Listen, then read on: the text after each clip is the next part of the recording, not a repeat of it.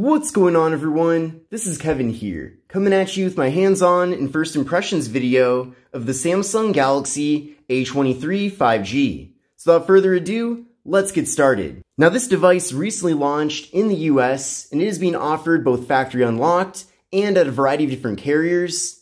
This phone is especially being promoted very heavily at the prepaid carriers. And I know that at Metro by T-Mobile, for example, you can get this phone for free if you switch in from another carrier. So essentially, there are a lot of deals going around for this device, and I can't imagine that too many people will be paying full price for the phone itself. Now, prior to this phone launching, there was the regular Galaxy A23, which launched in the spring, but that phone is limited to just 4G LTE, and it was never offered in the US. So I was really curious when we would actually get the Galaxy A23 5G, and here it is right now. Now, this device does share a lot of things with that device, but that being said though, there is more of a difference with this phone than just the fact that it does have 5G connectivity. It also has a better display and a faster processor as well. Now, before I show you a variety of different things about the Galaxy A23 5G, let's take a closer look and see what all comes included here in the box. So here is the box for the device. As you can see, it is a very slim box. There's a picture of the phone up front, and then included inside is a double-sided USB-C cable.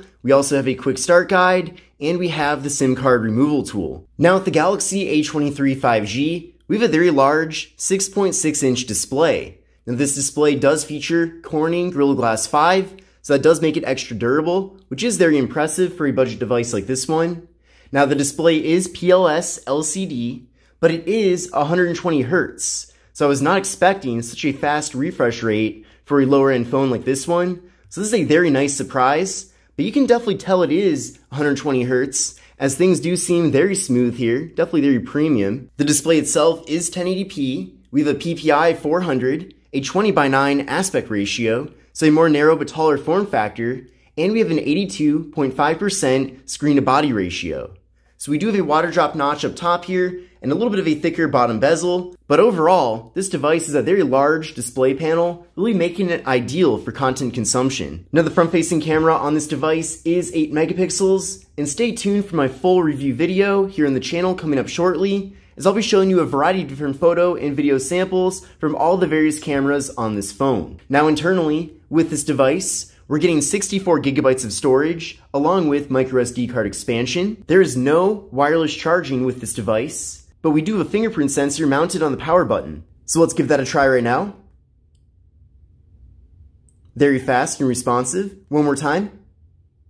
It's very fast.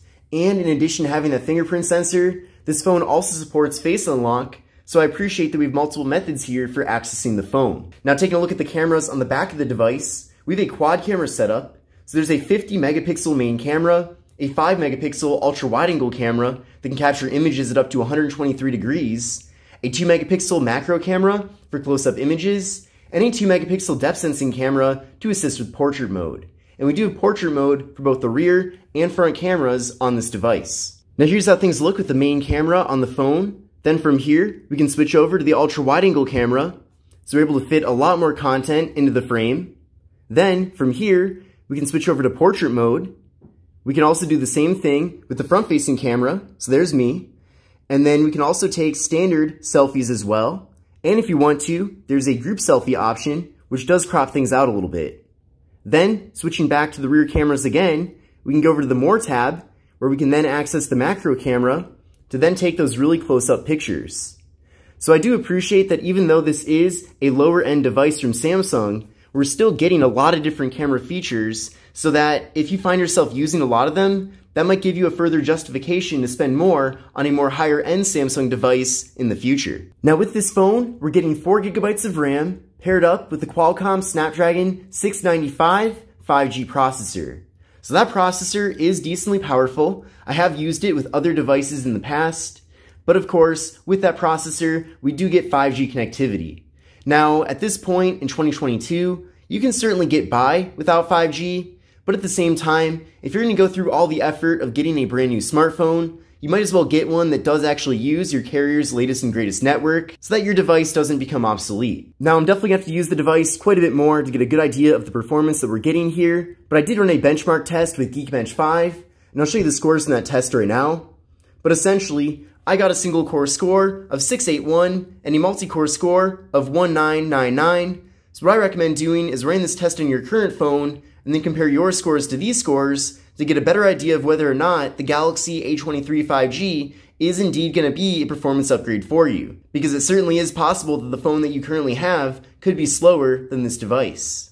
But again, from my experience with this being a lower end phone, I am pretty happy with the performance we're getting. Now unfortunately, video recording with this device does max out at just 1080p with both the rear and front facing cameras. I definitely would have preferred 4K video recording, but I suppose you're going to have to spend a little bit more money on a more premium A-series phone such as the A53 5G to get that feature. Now the battery capacity here is 5,000 milliamp hours, so that's really good. Definitely expect to get at least a full day of usage out of this device, if not two. And Samsung overall has been really good at optimizing their phones to get the most battery efficiency possible. Now with this device, we are getting Android 12 out of the box, along with Samsung's One UI skin. So this is One UI 4.1, and if you've used any Samsung device within the last couple of years, overall the experience will definitely be pretty familiar to you, as they don't change too many things from each version of One UI, but at the same time, they do incorporate the best features of the latest version of Android that it's on top of. So for example, with this being Android 12, you are still going to get all the various Android 12 features, but in addition to that, you're getting extra features from Samsung. Now this device does feature NFC, which is really awesome. So if you do like to make mobile contactless payments using a service like Samsung Pay, for example, then you can do that here with this phone. But now that we've covered a variety of the different specifications and features of the Samsung Galaxy A23 5G, let's now take a closer look at the hardware. Now I already talked quite a bit about the front panel here, but again, we're getting a very large display and it does look very nice. Taking a look at the left side of the phone, we just have the slot for the microSD card and SIM card. Then, on the right side of the phone, we have volume up, volume down, and also the power button, which doubles as the fingerprint sensor. Then up top here, we have the noise canceling microphone. And then on the bottom of the device, we have the 3.5mm headphone jack, microphone, USB-C port for charging and data transfer, and the speaker. And then, on the back of the phone, we have this matte finish, and then we have the camera module with the flash, and that's pretty much it. So overall, it is a pretty simplistic device. It is also made completely of plastic, besides the display of course, which is made of glass.